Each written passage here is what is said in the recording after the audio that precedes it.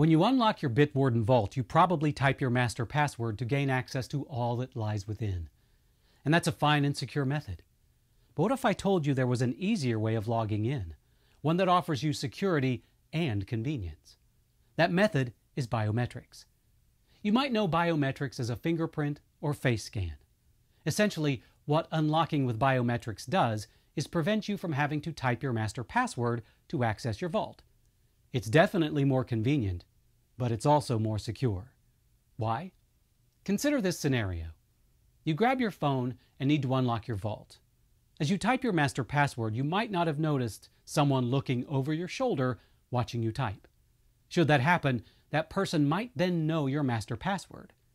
Now, had you used biometrics, there's no way someone could watch you type your password. In that sense, using biometrics is much more secure. So, how do you set up the ability to unlock with biometrics? It's actually quite simple. Let me demonstrate enabling Unlock with Biometrics on Mac OS Sonoma. To do this, open Bitwarden and unlock your vault with your password.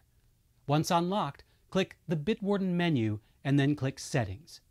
In Mac OS, you're looking for the Unlock with Touch ID entry. Tap the checkbox for that option and then tap Ask for Touch ID on App Start. Scroll to the bottom of the Settings pop-up and click Close to dismiss settings. Now, the next time you go to unlock your vault, you'll be prompted for a fingerprint scan. And that's the why and how of using biometrics with Bitwarden.